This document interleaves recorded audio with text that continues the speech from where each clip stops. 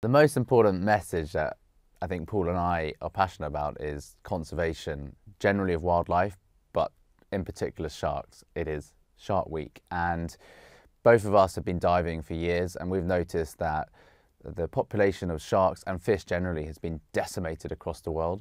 So we wanted to show that the myth that if you fall in the water, if you're shipwrecked, you're going to be completely devoured almost immediately by these man-eaters, that isn't real, despite that being portrayed like that in the movies. So we thought if we could spend some time in the water, like a shipwreck survivor, we could demonstrate that actually the biggest threat to you is the elements and not the sharks. So that's what the story is based on. The biggest challenge for me is not getting bitten by sharks. So initially just the realization striking you immediately after our boat blows up that you're stuck in the water. There's no land, there's no shelter, there's no food, there's no water, there's no protection.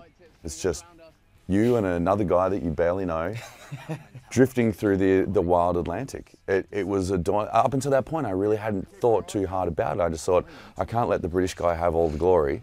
So obviously my Australian courage struck me to action, but so much. The food and the water was probably the least of our worries up until the very end.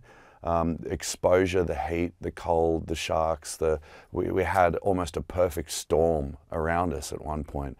And I think they show it in the program, radar picture of the red being very intense storm activity and lightning strikes, and we're absolutely surrounded.